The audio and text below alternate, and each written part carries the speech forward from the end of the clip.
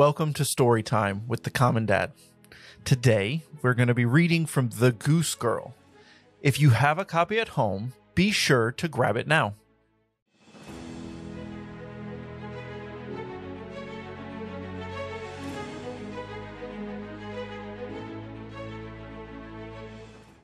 There once was an old queen who had a very beautiful daughter. The time came when the maiden was to go into a distant country to be married. The old queen packed up everything suitable to a royal outfit. She also sent along a waiting woman with her. When the hour of departure came, they bade each other a sorrowful farewell and set out for the bridegroom's country.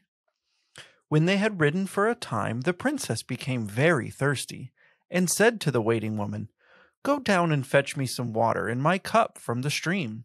I must have something to drink."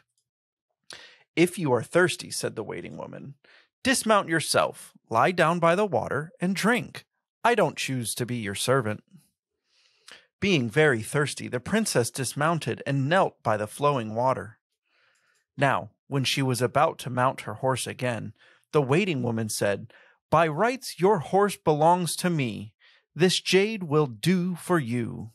The poor little princess was obliged to give way. Then the waiting woman, in a harsh voice, ordered her to take off her royal robes and put on her own mean garments. Finally, she forced her to swear that she would not tell a person at the court what had taken place. Had she not taken the oath, she would have been killed on the spot. There was great rejoicing when they arrived at the castle.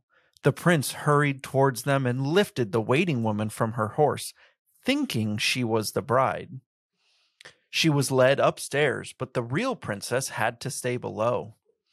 The old king looked out of the window and saw the delicate, pretty little creature standing in the courtyard, so he asked the bride about her companion. "I picked her up along the way and brought her with me for some company. Give the girl something to do to keep her from idling." The old king said, "I have a little lad who looks after the geese. She may help him." The boy was called Conrad, and the real bride was sent with him to look after the geese. When they reached the meadow, the princess sat down on the grass and let her hair down.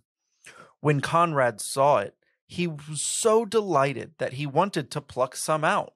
But she said, "Blow, blow, little breeze, and Conrad's hat seize. Let him join in the chase while away it is whirled, till my tresses are curled and I rest in my place." Then a strong wind sprang up, which blew away Conrad's hat right over the fields, and he had to run after it.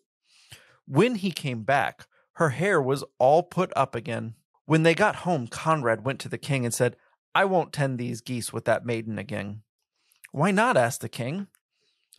Then Conrad went on to tell the king all that had happened in the field. The king ordered Conrad to go next day, as usual, and followed him into the field and hid behind a bush. He saw it happen just as Conrad had told him. Thereupon he went away unnoticed, and in the evening, when the goose girl came home, he asked her why she did all these things. "That I must not tell you," she answered. Then he said, "If you won't tell me, then tell the iron stove there." And he went away. She crept up to the stove and unburdened her heart to it. The king stood outside by the pipes of the stove and heard all that she said. Then he came back and caused royal robes to be put upon her, and her beauty was a marvel. Then he called his son and told him that he had a false bride, but that the true bride was here. The prince was charmed with her beauty, and a great banquet was prepared. The bridegroom sat at the head of the table, with the princess on one side and the waiting woman at the other. But she did not recognize the princess. When they had eaten, the king put a riddle to the waiting woman. "What does a person deserve that deceives his master?" telling the whole story.